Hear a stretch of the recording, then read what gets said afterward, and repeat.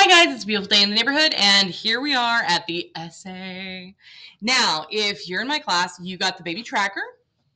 The baby tracker for the final essay portion. We totally told you, fill this puppy out, it'll make you feel better later. It was optional, but if you can remember it all from memory, go you. Now, this is a very quick outline.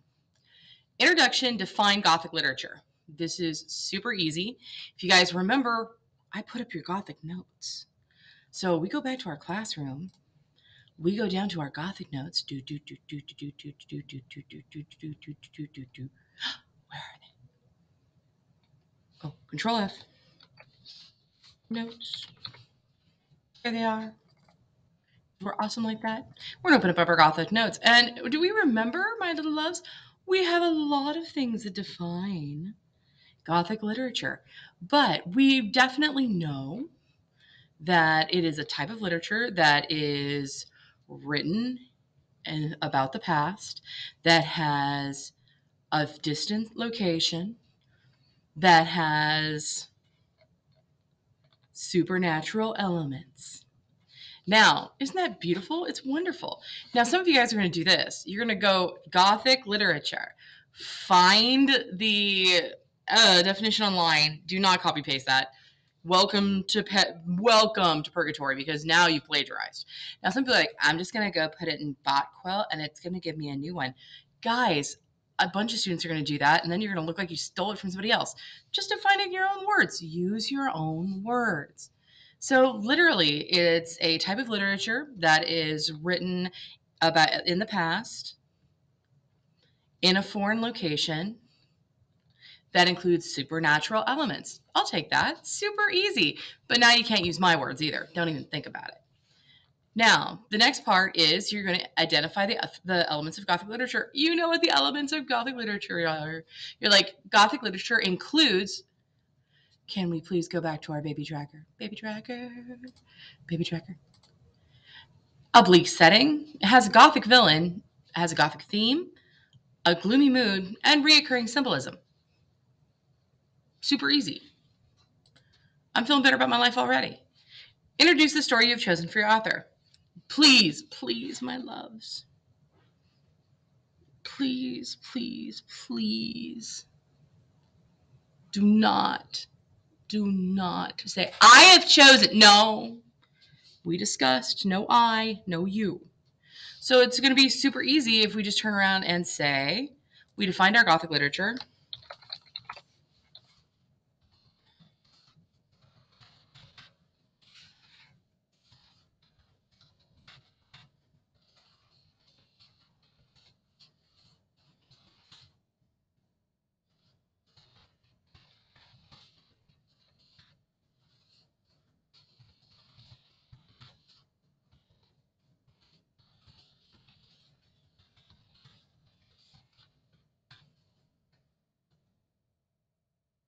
Miss Barr had a little brain freeze right there.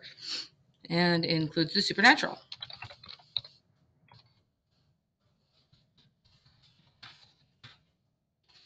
Now, identify the elements. We're going to do identify.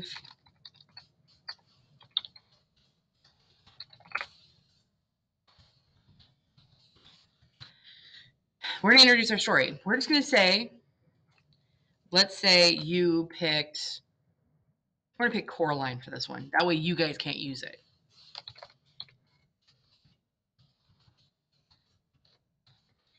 Coraline is an example of modern, because it was made today, Gothic literature. Now, Coraline was actually a book, so I can do this rather easily. Now I'm going to use quotation marks because I'm talking about the movie. If I was talking about the book, of course I would use italics. Or if I was, that makes, short stories, poems, pieces of writing, italics. Now, here's that thesis statement, and here's where we live and die. It's super easy, okay? Don't get freaked out because it's in capital letters. So, Coraline has, that's when we go back to those, I got to bring up three elements that are contained, Gothic elements that are contained in Coraline. It has a bleak setting, a gothic theme, and includes reoccurring. Ooh, no. And includes a gothic villain. Oh yeah, there's my thesis statement. And now I know what each one of my paragraphs can be about. First paragraph is going to be about bleak setting. The second is going to be about the gothic theme. And my final is going to be about my gothic villain. So now I know what my 3 body paragraphs are about. So I go to do my topic sentences right now. So I go down to topic sentence. In the movie, or in the story, Coraline, there is a very bleak setting. Simplistic. Yes. Can you write better than that? Definitely. Write better than that. Next topic sentence. Coraline's main theme is one that was used by Gothic authors for centuries. Oh yeah. And then my last one, the beldam, is the perfect Gothic villain. Boom, boom, boom. Topic sentence is already done. Now, let's go down to our reasonings, okay? So, the story of Coraline, there's a very big setting. Now, we're going to give a little background, who, what, when, where, details. Why? You're telling me why is it a bleak setting? So, in the movie, the creators chose to set the story in Oregon during a rainy fall. The continuous cloud cover mirrors the Gothic use of bad weather to keep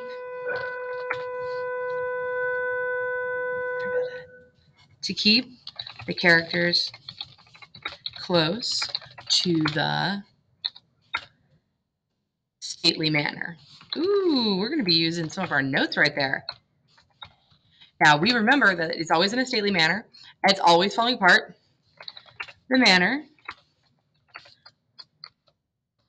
the Pink Palace. Notice that I use quotation marks. That means that I took it directly from the movie. It is an old home that is now apartments. It is falling apart. The colors are washed out, and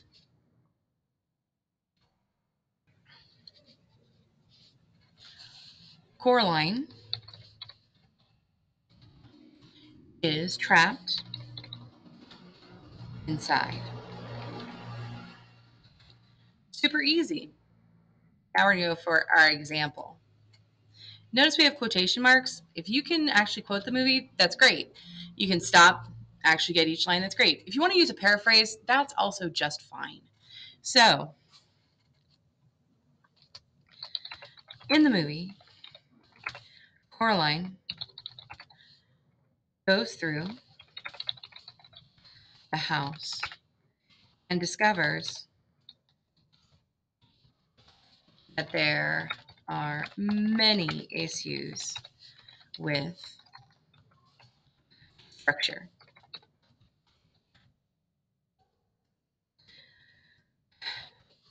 She finds bugs in the bathroom, leaky windows, and a small door covered in wallpaper. Now, I don't like the small door covered in wallpaper. I don't know if I want to introduce that yet. How about we talk about, and a painting of a disappointed child is the artwork on the walls. Now, we used a paraphrase rather than choose to use a quote, which is perfectly acceptable. But we really must give proper credit where credit is due. So we still have to include our citation. Now, we've got to go and find out who made this puppy. So we want to know the director.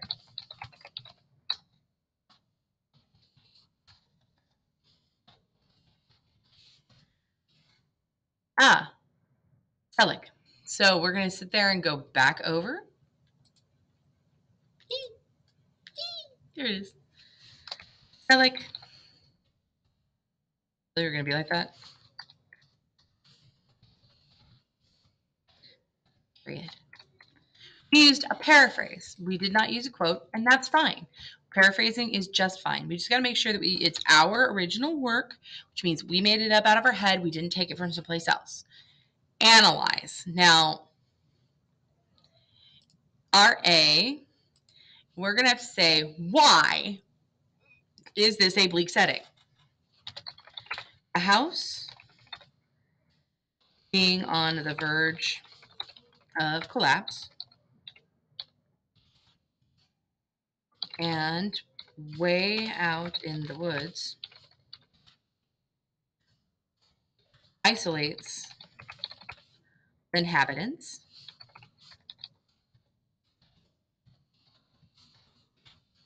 much like the Gothic writers of the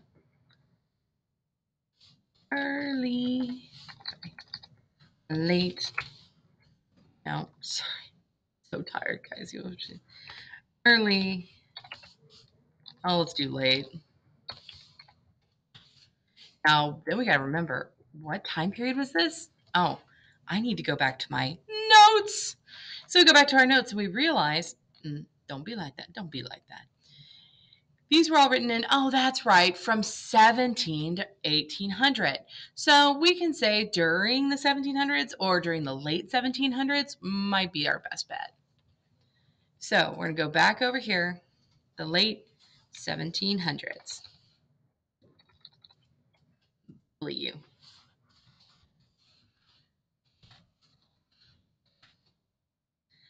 Then we talk about this.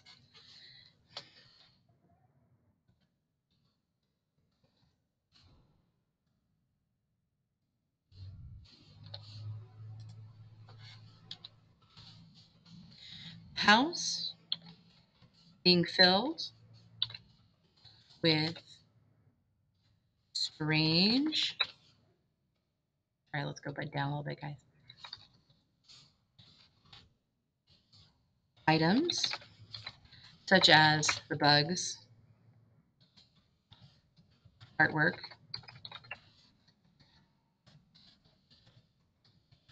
and hidden door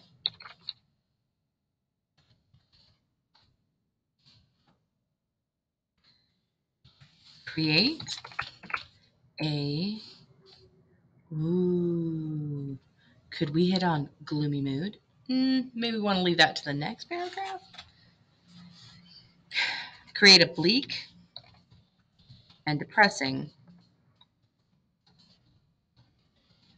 setting. This is enhanced by the creators' choice to wash out all color. Now, I have like told you exactly why I think that. Now, here's where transitions come in. This one is hard, my loves. A transition, you're going to start in one place and end in another. So we're going to start in a paragraph about bleak setting. We are going to end in a paragraph about theme. So I'm going to start with while Coraline's bleak setting is Gothic, the most compelling evidence that it belongs in the genre is its theme. Ooh, did you notice that? Did we see how we did that? We started in our setting, we ended in our theme, and then we go into talking about our theme. Now, first things first, we need to know what our theme is. So we might have to go back to our notes. And we're going to remember that our second to last slide has all of those beautiful themes because I got love for you. And we're going to take a look at this one and go, okay, which one is the theme for Coraline? Oh, totally easy. The supernatural world will avenge injustice. We know that at the end of the movie, the Bell Dam is destroyed. So we're sitting there going, okay, that's what happens when you eat children. So we go over here and we have to give our reasoning. So we're actually going to tell, 1 second, I have to blow my nose real quick. Sorry, guys. So we're actually going to go back and go, okay, this is the theme and this is why it's Gothic. Coraline's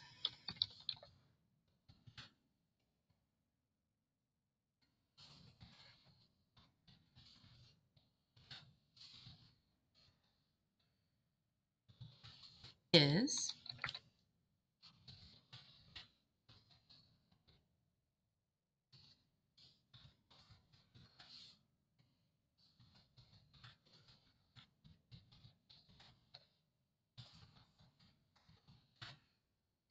fabulous. Not a problem. Let's give our evidence. Now, this is where things, because it's theme, we're going to put a whole lot of evidence. Okay, so again, we're going to be paraphrasing, so we don't need our quotation marks. In the film, notice that I'm not always saying in Coraline, and Coraline, and Coraline, and Coraline, and Coraline. I do break it up, okay? In the film, we have the evil Beldam, who has been killing children for centuries.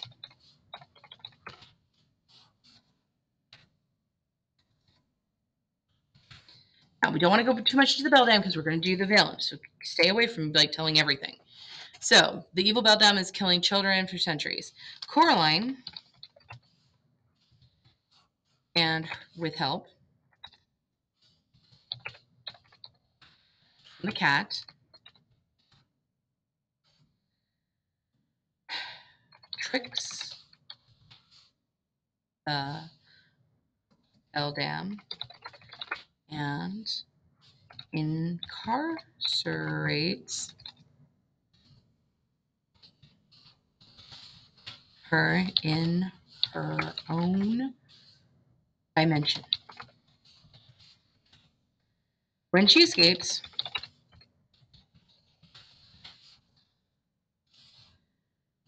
her evil hand, or escaped hand, when her escapes and tries to release her,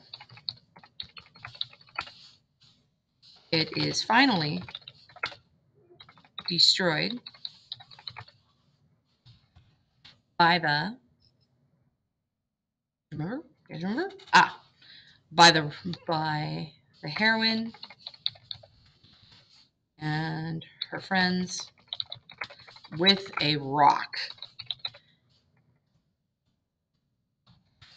They then throw it down the well. Now, Wait a minute. A rock and a well, rocks and waters. Okay, maybe it's not supernatural. Maybe because we can change things at any point in time. It's the natural world. But we change things. Miss Barr, we change things. It's okay to change things. We change things. I planned that because you got to change things. If it don't make sense, we change it. It's okay. Now we move on. We got to now analyze. Evil forces in the house are destroyed by the friends using elements of nature. This shows the audience that the supernatural crimes of the Beldam can be avenged through the natural world. I really don't like that last sentence. So that's when we decide to edit. Remember, you can change things at any time. Avenged through or using the natural world.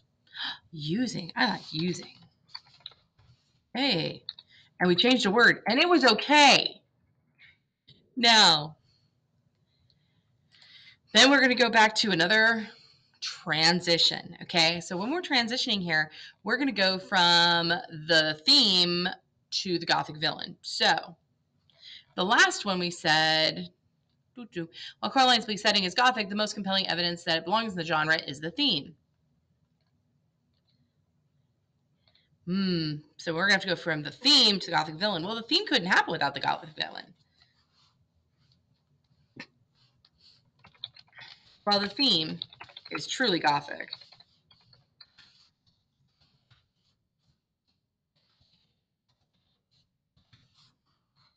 it is the villain that cements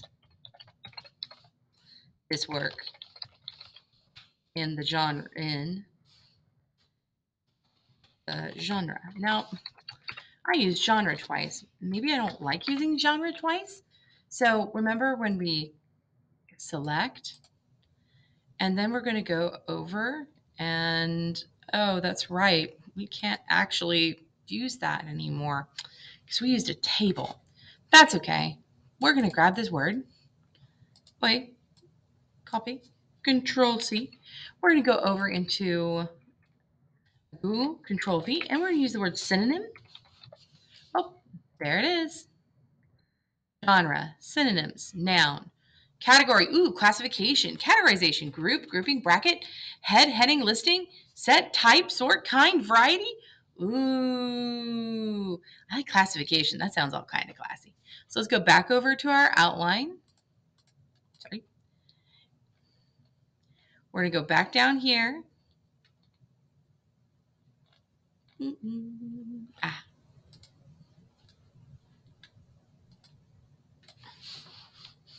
Into the classification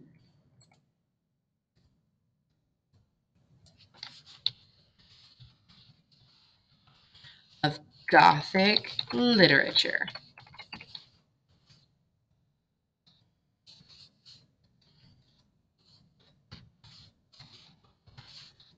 Fabulousness.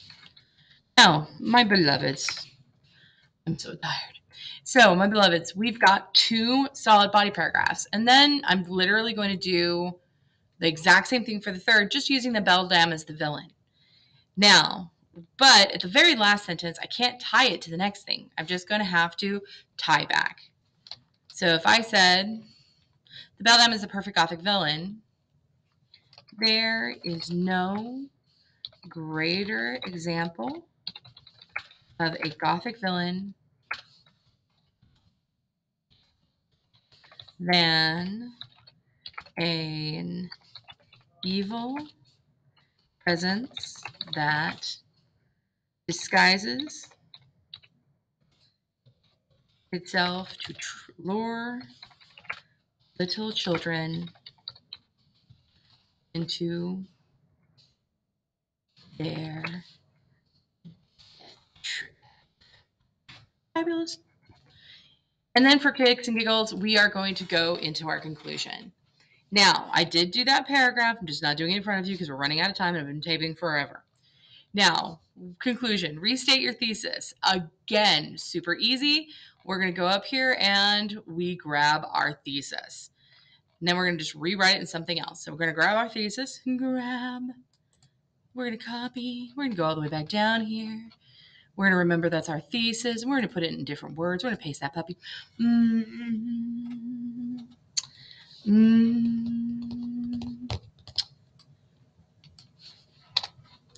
Coraline has a bleak setting, a gothic theme, and includes a gothic villain. So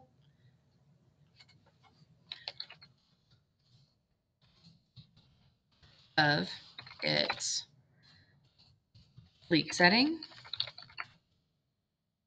theme, and villain, Coraline is a piece of modern Gothic literature. Now, re-emphasize your points. The beldam is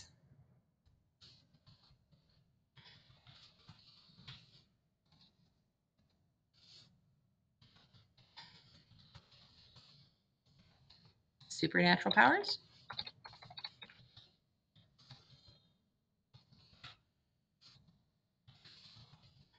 The theme is about finding justice in the natural world.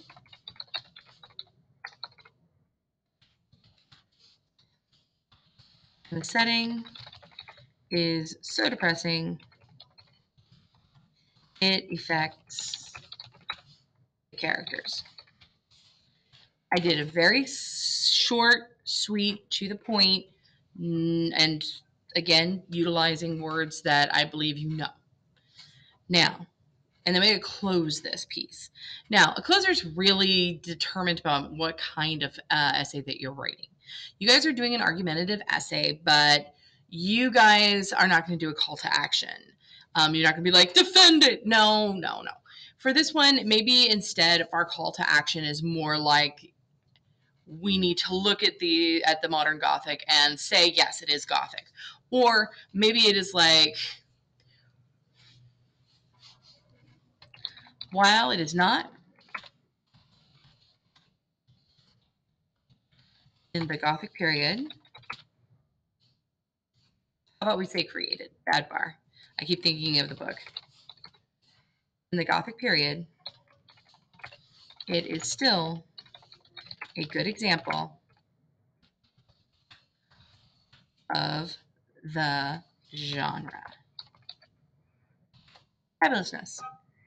Now, my beloveds, this is just a quick intro, quick closer. I wrote this in just a couple of minutes. I know that's going to take you guys a lot longer. That's the reason why we got to make sure in our heart of hearts, our love of loves, that we do take the time to sit there and watch/read what you're going to be utilizing. I really got to make sure, my beloveds, that you don't, wait a minute, that you don't sit there and wait till the last second. Don't do it, my loves. Just please don't do it. I know for a fact that you're going to get to a point that you're tired and you're like really whiny and you're like, Ms. Barr, what am I supposed to do? And I am telling you right now, you just need to do this now while you still have help, while you're still in while you got time in your resource room, while you've got time in classroom. Do not wait and be like, I'll do it the last minute. You're not going to. And it's going to cause massive problems for you. Okay. So do me a favor, babies, don't do this. Do not wait till the last second. See you guys later. Be good. Bye.